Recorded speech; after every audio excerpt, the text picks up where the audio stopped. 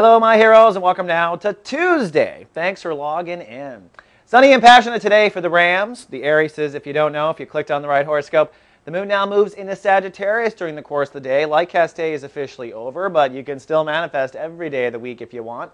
With the moon in Sagittarius, it does put emotional focus on really what next month's topic is going to be, which is your beliefs and your philosophies. So I argue you're probably pretty passionate today, and you're also likely very spaced out for a couple of reasons. One, your emotions are in a fire sign just like you, so that's the passionate part of it.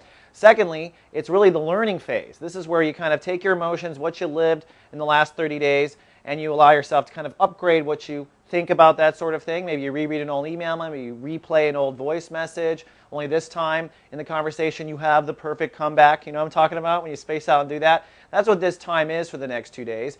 Now also spacing you out, Mercury, which is the focusing agent of our intellect, is ahead in Sagittarius now. So although this month is still about drawing your boundaries and moving forward with where boundaries and trust issues are, you're already starting to think ahead about how that affects your whole belief structure, how that affects your philosophy.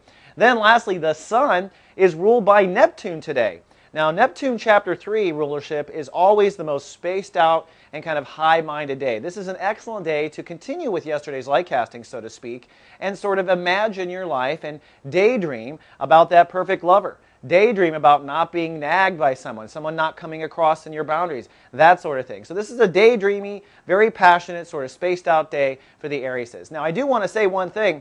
If you haven't yet reached Soul Nirvana on soulgarden.tv, we do have a show called Returning to Bliss with Durga Magneta.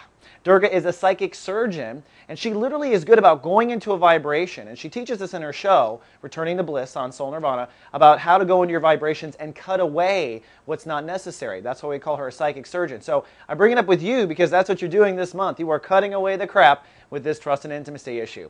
All right, heroes, that's all I have for the day. I'll see you tomorrow with more. Live, love, be. So God.